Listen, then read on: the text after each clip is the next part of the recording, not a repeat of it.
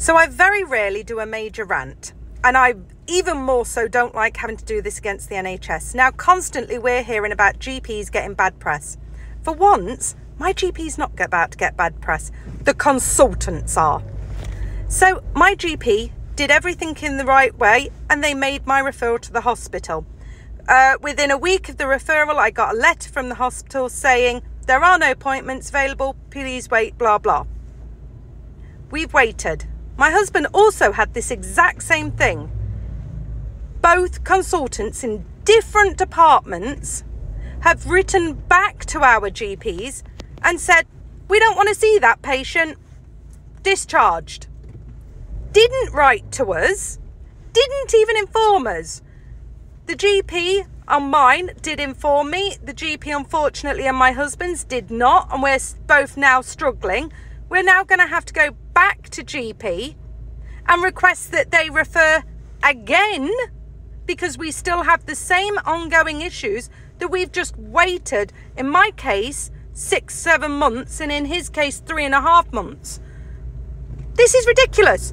If a GP has referred you to a consultant, the consultant should see you, not read the referral and go, no, I don't want to see them, off they go. That is horrendous. I am a patient and I have asked to see a consultant. My GP agrees I need to see a consultant. Consultant, do your job, see a patient, don't just write them off.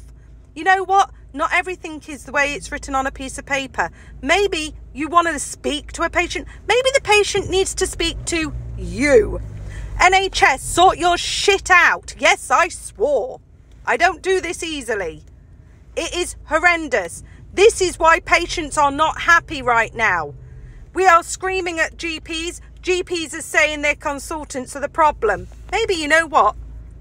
Maybe the nurses do a good job. It's not them.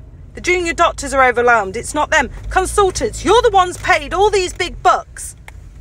Do your job and stop bloody just saying, no, not going to see them. No, not going to see them. Are you having the same problem as anybody? And by the way, stop scapegoating people. Seriously. Gaslighting people because they're big.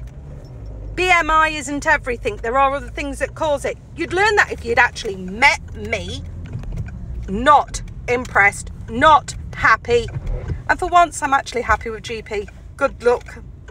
Hope this helps somebody. And you know what? Now I'm going to fight it. Not happy. Consultants actually see a patient if the GP sends it. Take care.